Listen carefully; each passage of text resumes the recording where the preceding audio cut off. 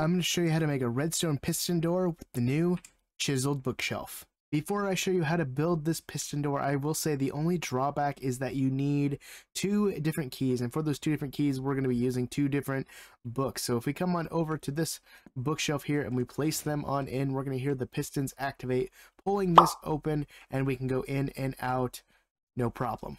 To build this piston door, what you're going to need is chiseled bookshelves, and if you want to add some extra texture or anything, you can use sideways looms. We're going to use our 2 different books for our keys, a redstone comparator, some redstone dust, a redstone torch, sticky pistons, and a building block of your choice.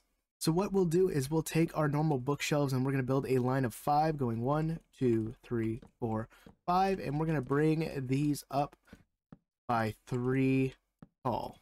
Next, we're going to come off this side. We're going to place a bookshelf here going over by 4. So 1, 2, 3, 4. And we're going to make sure that these are up by 3 as well. Now, you can texture this in any way, shape, or form, but the key part is making sure that these ones are not chiseled bookshelves, because from my test so far, you cannot move chiseled bookshelves. If that changes in the future, you can disregard this, but these have to be regular bookshelves.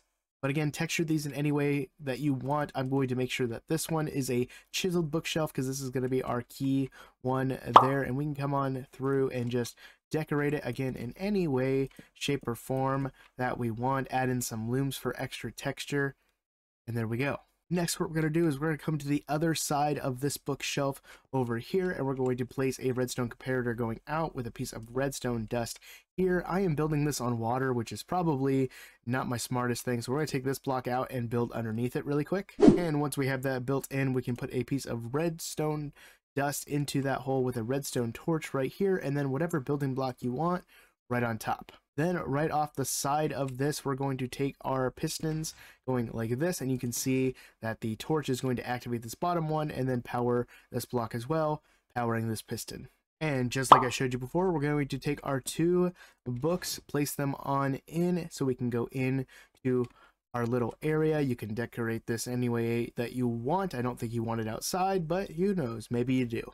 And then when you leave, all you have to do is make sure that you right click on your bookshelf to close it up, and that is a very simple redstone piston door using the new chiseled bookshelves.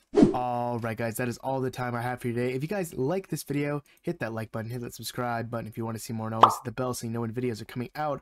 All the links to my social media are in the description down below, and I will see you guys in the next one. Always remember, the most important thing is to be odd. Wash your hands.